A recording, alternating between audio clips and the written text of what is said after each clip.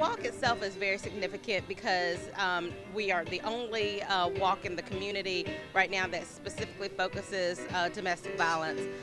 But we also make sure that not only do we get people out here, but while we have them as captive audiences, we try and provide them information about resources in our community, ways that they can support our local shelter, ways that they can advocate to their elected officials and policymakers about domestic violence so that we can continue to make progress in our state. Everybody from all walks of life, they're gathering here today to have a voice for the people who can no longer have a voice, or they're here to get information because there are a lot of resource tables here that people can walk away with and share with family members that may be suffering in a domestic violence relationship. Now, to be able to get out here and talk about self-care, talk about taking care of yourself so that you can do better for your family. But then again, when we're empowered and we feel good about ourselves, not only do we take better care of ourselves physically, but we also take better care of ourselves in terms of making sure that other people don't mistreat us. So TV is a huge part of it, is how we feel about ourselves.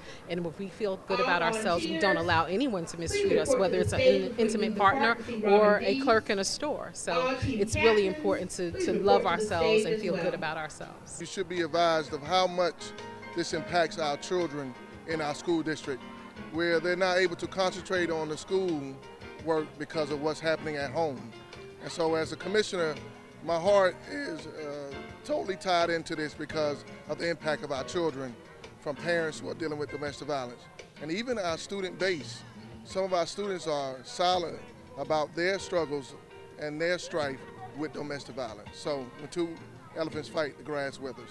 I just want people to know that if you are in a domestic violence relationship and you have children, your children are learning how to be treated or how to treat their romantic partner by what they observe in the home.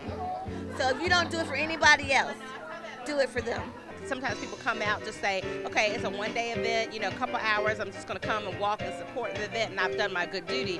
But they leave here empowered and inspired to get involved deeper. And so, you know, for us, we think that that is definitely a win for us as the Mayor's Walk because, you know, the more we are able to get more people understand the issue and be advocates for it, the more we're going to eventually eradicate it in our communities.